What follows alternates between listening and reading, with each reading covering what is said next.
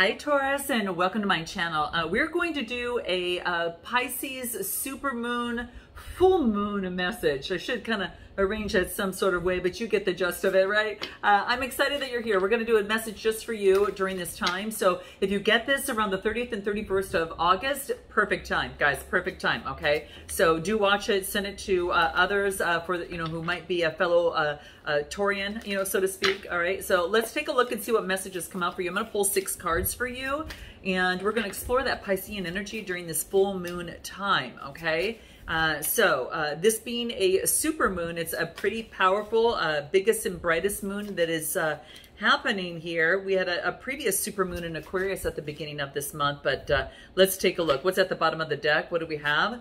The 8 of Moons.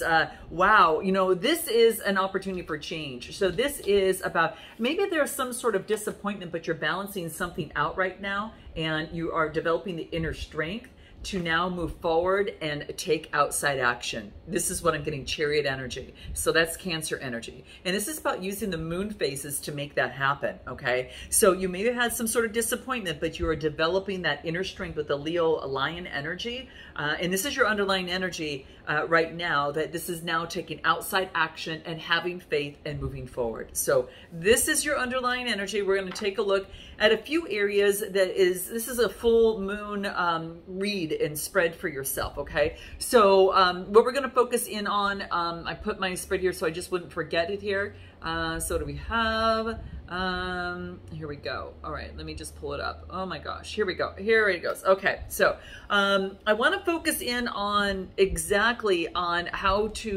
these lunar cycles are going to help you recharge, recalibrate, and to be able to move forward, all right? Especially with that being your underlying energy. It's the perfect time to honor what you have achieved thus far up to this point, okay? The 30th and 31st of August here, and it's now about also releasing what is no longer working for you as well, okay? So this is your personal message during this time. Now, what I get in terms of what are the dreams that have come into consciousness within the last 6 months? And I get the 4 of Moons, and this is about within your dreams, it's allowed you to contemplate a lot, okay?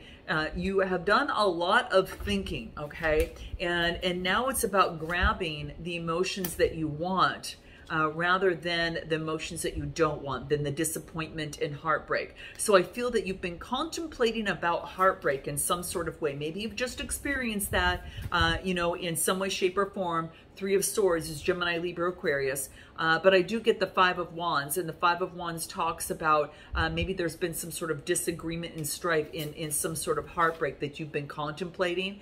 But like I said, I get the Chariot's coming out again. It's coming out right now. It's about taking outside action now. It's your time right now. It's like your dreams that have come into consciousness in the last 6 months were to remind you that heartbreak, you're contemplating the heartbreak that brought obstacles to you, but now that you are developing inner strength in order to take outside action and to move forward. Chariot energy, it's Cancer, all right?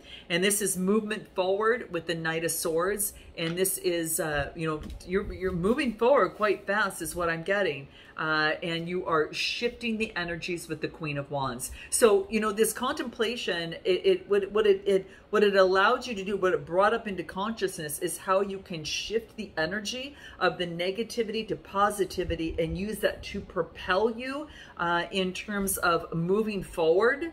All right, and just going towards optimism of what you want in love and life, so to speak. But let's take a look. Anything more? Yeah, you've got the Magician energy. This is about manifesting. It's kind of taking those previous energies and vision, kind of visualizing what you want and to create what you want to see in this earthly plane. You've got all the tools necessary. Could be done with the Gemini as well, but the Magician is manifesting what you want, and this is the perfect, powerful time to connect with the energy of the full moon in Pisces to be able to do that. All right.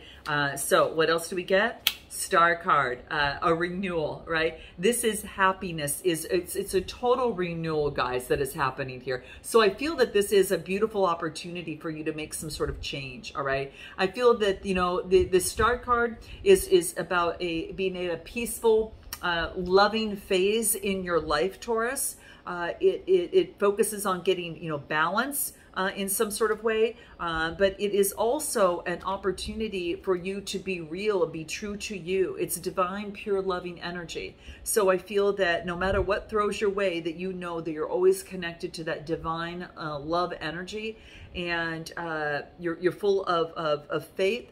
Your soul's being uplifted, okay? Your soul's being uplifted, and you are having this pure, loving energy. You have this new sense of self, Taurus, is what I'm getting from the cards. Note your comments below, but that's what I'm getting. And you're following your true north, okay? And you're just in such appreciation of your core being, right? And getting to that point is such an honorable stage. So, you know, really pat yourself on the back for this, guys, really. There's been significant personal development, growth, and now you're ready to receive the blessings of the universe that are coming your way, and you're manifesting them right now. So this is what I'm getting. Now, I might have to do with an attraction with someone, because I do get the Two of Cups, Cancer, Scorpio, Pisces. And what I'm getting here is I get a lot of fire energy, water energy, and I get air, okay? So that's what I'm getting. Now, that's what I get in terms of your current situation. Now, what I get in terms of you know, how can you manifest and bring it into being? I do get the Four of Stars, okay? So this is focusing on your stability and security. Focuses on getting grounded, your stability and security, so you feel solid, okay? And that's Earth energy, so that's you, all right? Give me anything else that comes through. Let's take a look. What do we have? And sorry, guys, I just got done working out. It's like about 98 degrees here. It's so hot. It's been crazy. So anyway, in any event, not complaining, just letting you know. If you see sweat dripping from you, know what it is, all right? In any event, I get the Nine of Swords, so getting out of the head. Focusing on your stability and getting out of the head is coming to fruition. So whatever's been in your head that you've been obsessing on, Gemini, Libra, Aquarius energy, you're actually getting out of it. It's coming to fruition. And I get the Three of Stars. This is all about reaching some sort of teamwork and collaboration with others. So maybe that you're focusing on teamwork and collaboration with others, and that's what's going to help you manifest your dreams, you know, working together with others. So working together with others, focusing in on camaraderie, you know, teamwork makes the dream work, right? So there you go. And that's what's coming through here. So that's like how you can manifest your dream and bring it into being. It also wants you to use your own instincts with this High Priestess energy. Now, she's also, yes, there are secrets that she harbors, that she keeps, but at the same time, there's also a sense of expression that comes from this too. So it could be expressing something. Maybe you are expressing this in some sort of way, instincts to harness, you know, to make dreams come true. So it's having a keen sense of perception during this time as well. Anything else that might want to come through? Any other advice in terms of how you can manifest your dream and bring it into being? What do we get?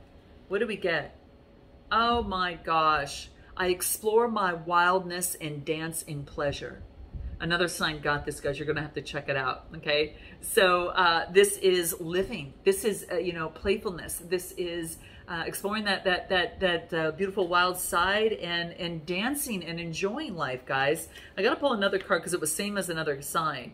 I'm connected to the earth and life all around me. Just like that, guys. Exactly that. You're connected to earth and all life around you. And I think you're just having fun in life. And a lot of us fail to do that because we're so many times stuck on a person, place, or thing that we don't stop for a moment and take a look at nature and then just tap into that wild side of us and enjoy it. And so I think this is a part, you know, in terms of how to manifest what you want. It wants you to live life and have fun, all right? Any other guidance that may want to come through? Let's take a look. We'll pull these cards. Anything else that wants to come through for Taurus? What do we get? What do we get here? Yeah, this is about you've weathered enough challenges at this point. You've gone through weathering challenges, and you know, and now it's going to bring you to a brand new positive future. It's like I think you've gone through your thorns to get to the stability that you have right now, and now you're ready to bring in the new and the positive into the future. Okay, so this is very, very key, all right? Let's take a look at what it is that the hidden emotions that are being illuminated. Now, the hidden emotions are in the head. There's some sort of conflict in the head Gemini, Libra, Aquarius. All right. What else? And the Eight of Swords. All right. This is about seeing something from a different perspective. Seeing a conflict from a different perspective is being asked of you. All right. So in your head, you're being asked to think differently. All right. And then I get the Eight of Wands. Now, the Eight of Wands is all about movement. So I think you've recognized something, right? That a way of thinking that perhaps injured you. It was not the best way of thinking in the mind. You've observed that, and now this is travel, change, and movement. You're moving away from that. So travel, change, and movement. And what else do I get? Yeah, and you're balancing that out, Libra energy. So now you're balancing that thing out in the mind, whatever it might be. And you know what that is for you, okay? We'll pull a few cards to see if anything comes out that is going to be important, that might resonate with you, Taurus. Either of these might just resonate, and we'll find out what this is. It could be that, you know, indirect communication, and that, you know, is avoidance, and it's unhealthy communication. So for some of you, it might have to do with communication, okay? The other thing that came out was defensiveness. It's about, why not hear other people's perspectives, all right? And their feelings, all right? And shift your focus on them, because we always know it's not always about us. It's about, you know, listening and hearing other people out and not being defensive. Now, that might not be for everyone, but those are the two things that kind of came out, you know, on your side here, okay? So any advice in terms of, you know, the hidden emotions that are being illuminated? I don't know, I get a sense of defensiveness or avoidance in communication, unhealthy communication, affecting emotions. That's what I'm getting. You guys are going to know what that is for you. And what do I get? Beauty raises my vibration. I seek it out for healing and joy. Oh, that's beautiful. Well, the best place to find is with Mother Nature too. You know, getting out and exploring, but beauty raises my vibration. So doing things that make you feel great, that make you feel beautiful, Taurus, you know, and you know, treating yourself like an emperor or empress, you know, that's key. And you seek out healing and you seek out joy in that. All right. Now, the next card that I get is, what are you trying to escape? And I get here with the Six of Wands. Now, sixes are about growth. This is self-confidence, all right? So, are you trying to escape taking the lead on something or being a leader? Because I get that you have gone through something that has put you on top. There's been great success. There has been a lot of progress and confidence, and there has been some sort of achievement, all right, that you've achieved, and there's a sense of completion about that. The World card, okay? So what you're trying to escape is a transformation that's taking place, right? Sometimes we want to hold on to the new because it's familiar, but this is all about, you know, death and rebirth, scorpionic energy. So I feel that, you know, this is all about expanding, okay? Expanding, you know, coming to an end of a cycle and starting new, which means obviously when you start something new, one door closes, another opens, right? So you're not straddling that energy. So something comes to an end because you have the World card. There's a sense of a successful completion. And then I get the Four of Swords. You're getting the rest that you need at this moment before moving forward. Gemini, Libra, Aquarius energy. And then I get the Ace of Cups. And this is moving forward with intimacy and compassion. So moving forward with compassion. You're ending in a cycle, moving forward. And you're being compassionate with yourself, but also compassionate with those around you. There could be a new person that you meet, all right? There's a new opportunity and a new cycle starting. And expect some travel, change, and movement. You might be traveling, or things are now moving. So as you ended a cycle, now things can move, all right? And they're going to move fast, and it's going to make you feel really good, okay? So in terms of what you're trying to escape, this is about an ending. You don't want to see something end, all right? What is Spirit's advice for you here on this? What do we get? What do we get? Dragonfly. You know what? It's saying, have the confidence. Have this confidence. It showed up here. Your confidence shows up, you know, with the Six of Wands. That's a confidence, growth, success on top of the mountain. Well, this card that came out was Dragonfly, which means to have confidence in this transformation. This is saying is that you know, have confidence during this time of great healing and joy that you've experienced here, because there's a renewal and a really strong connection with spirit right now. Okay. So that's what wants to come through. That's the message that I get right there. Now, in terms of what your intuition is trying to tell you, this is to be in gratitude for where you're at. I know that we always like to reach for something better, but very seldom and a lot of times we have to be reminded to stop and smell the roses in our own backyard and where we're at, and be grateful for the little things that we have to bring more joy to us and to make this reach so much easier for yourself. It's focusing in on what you already have, being in gratitude, in abundance, yeah, it's what I'm getting. And in prosperity, I get, that's what I'm getting here as well. Anything else that comes through about, you know, your intuition is trying to tell you, be in gratitude. And Queen of Swords, use that keen sense of perception that you have. You're a quick thinker. All right, Gemini, Libra, Aquarius. And then I get the Seven of Swords. Yeah, you're able to have that keen sense of perception to overcome any deception. You're going to see it, guys. So if you're afraid of anything of the sort, this is saying, no, the Four of Wands is, this is about creating balance, harmony in marriage. This is creating balance in the home, you know, as well. Anything else that comes through, what do we get? The same card, deception, and the swords. It's like, you know how to create balance because you recognize you've got a keen sense of perception right now, and to bring balance, harmony, and joy. And after, you know, and you're having, you can kind of see the deception, you know, coming towards you. So this is about a rebirth. You already can see what this looks like. You've been there. You know what that looks like. So you have too much of a keen perception with the Queen of Swords. And there's a birthing of something new, a new project, a new beginning, new energy, using the feminine energy, communication of a new beginning. What's Spirit's advice for you here on, you know, what your intuition's trying to tell you? It's trying to tell you to start anew. Your rebirth is here. Quit focusing on deception. Move forward. You can get this. Yeah, see, the gateway is open. The pathway is clear. Your journey begins. This is what I'm getting. Yeah? Oh, how beautiful, guys. And at the very end here, what do you need to release in order to dream big? Now, you could be doing the Gemini, Libra, Aquarius. All right.